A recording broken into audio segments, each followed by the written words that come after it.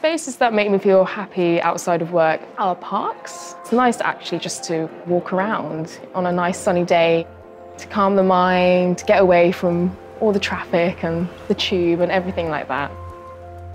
Physical spaces affect our performance, our behaviours, our moods. There's a direct correlation between the physical space you're either living in or working in to your mental well-being. Friends of the Earth's goal is that the next generation will enjoy a better environment, a safer climate, healthy, clean water, food and air. We were on effectively 5 floors in the old office. Our staff and volunteers didn't know each other that well, didn't work closely together.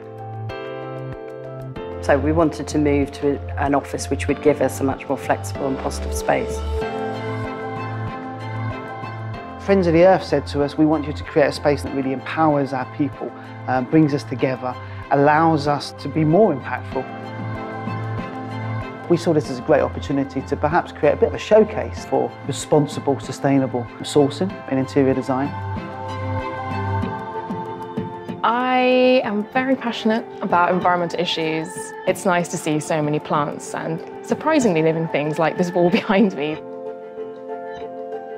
I'm someone who likes a clean, open space and work better with that. There's no clutter where I'm working and there's less clutter in my mind. We wanted the place to be much more colourful and fun and inspiring, and we've used the carpeting all throughout to reflect the different ecosystems. Interface had a product that is made out of recycled nylon. Urban Retreat allowed us to create very quick and easy to understand visual prompts that we were in perhaps a different region of the Earth. I was delighted and amazed by the carpet. It really is a wow factor.